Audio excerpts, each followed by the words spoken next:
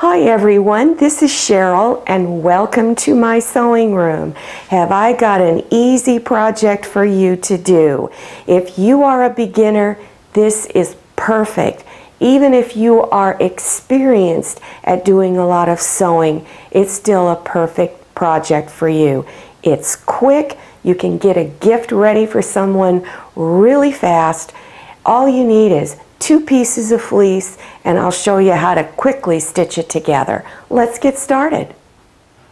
This is how you would cut and layer your fleece blanket.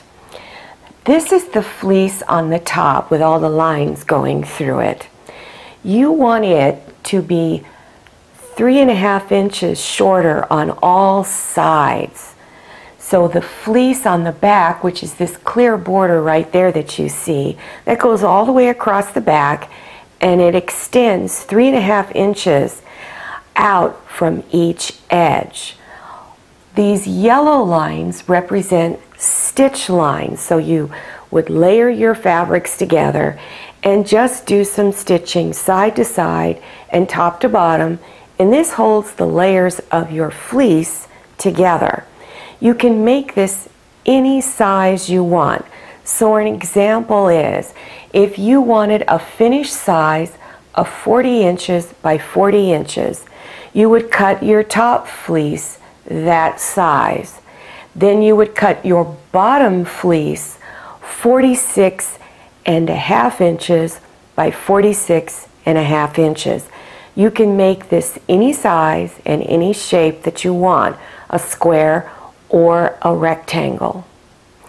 I recommend using a walking foot when you're working with fleece because it is thick. You're going to have 2 layers of fleece. The fleece has a tendency to stretch while you're working with it. So if you use a walking foot, it helps to prevent the fabric from shifting as you're working on it. These you can get on Amazon.com or your sewing and machine repair places where they sell sewing machines and sewing machine supply websites. I recommend you cut the fleece for the very top of your blanket first. So cut it to your finished size. Then lay it on top of the fleece for the back and center it on that fleece so that you have equal amounts of fleece hanging out around all sides. Then take safety pins and place them all over the blanket to hold the 2 layers of fleece together. Now you remember this diagram here where I showed you lines, these yellow lines. Do those quilting stitches now, or top stitching. Do 3 or 4 lines going one way, then turn it, and then do 3 or 4 lines going the other way. Make sure you have enough to go all the way around 3.5 inches. Now if you want, you could have a narrower border if you want. You could go 3 inches, 2.5. It's whatever really you want to do. So I'm going to place my 3.5 inch line right on the edge of this top piece of fabric, and I'm just going to go ahead and begin trimming around all of the edges. Take your ruler and you're going to put the 1/4 inch line right on the tip of the fleece that's on the top.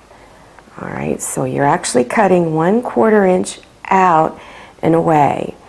And another thing to do is take your 45-degree line on your top fabric here and line it up, plus that 1/4 inch, so you know everything is straight. That way your corners are going to come out a lot better. Alright, so now then cut.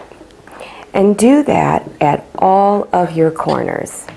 Pull the top fleece out of the way, and you're going to bring these 2 corners together going this way. So you're bringing the front side together. Pin your corners and pin all the way across here. And then after you've pinned, you're going to stitch from the folded edge 1/4 inch down this way. And when you get a 1/2 inch away from your corners down here, you're going to stop. So you don't stitch all the way across. So a 1/4 inch seam, start at the folded edge, stop a 1/2 inch away from this edge here. After you're done stitching your corners, then turn it front side out and poke at your corners. So you poke these corners out. Then place your top fleece back in there and tuck it into the corner. Wrap your fleece around the edges like this. Then turn your edges in a 1/2 inch all the way around. And as you're turning it in, go ahead and pin it down. So you're going to pin it the edges around all 4 sides. And then after pinning everything, you're going to stitch close to this edge right here around all 4 sides. A suggestion I have for you is to roll your fleece blanket up whenever you need to go to your sewing machine.